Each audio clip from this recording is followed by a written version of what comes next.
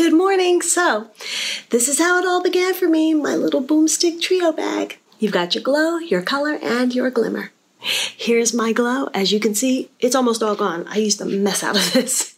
And I just dab it wherever I need to feel moisture. A lot around my eyes, cheeks, lips. Rub it in gently. It's the consistency of a cocoa butter stick to me, if you've ever used that. Has all the ingredients of Boom Silk, so olive oil, honey, beeswax, all of nature's great ingredients that have been around for thousands of years. Next color. Do not be fooled by how dark this is because it is sheer. However, you can put on more to get some depth in the color if you like. So I put on my lips. Add a little extra there. My cheeks, make them rosy. Because all these sticks have pretty much the same ingredients, you can just blend them all together. And it doesn't feel gunky, it just feels like more moisture. And then my favorite, glimmer.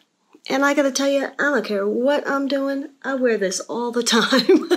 Whether I am going to the grocery store or bopping around town, doesn't matter. Just for a little bit of pop and sparkle, and it really does feel fun and make you feel pretty cute. Lastly, Boom Bright. Now I gotta tell you, I stick this in my trio bag, so technically I have a quartet bag, but it fits and it works. And this is to really make your eyes pop, and it's not as gunky as a lot of mascara, so it feels good. The spoolie is awesome, and eco-friendly packaging, so it is good for the body and the soul. And there you have it.